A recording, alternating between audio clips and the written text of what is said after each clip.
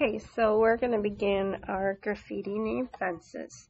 So basically what I did was took some tongue depressors and glued them together. So you just put them together, add glue to your two sticks, put them on the back, and then let those dry. And then you're going to create your first name out of kind of graffiti style writing. So it shouldn't look quite like bubble letters or block letters. So think about how you can get your decorative letters. There's lots of graffiti generators that you could look up online if you want to kind of come up with some ideas.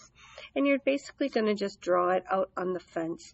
I've got a little extra room here too, so I might even add just a little something extra.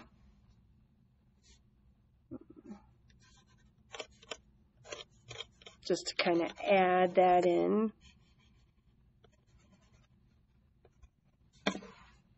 Just to give a little extra design up there at the top to use that space more wisely. After you're done drawing, you're going to want to go over it a couple times. And then basically, you're just going to paint it. So the thing about this is blending the colors together a little bit.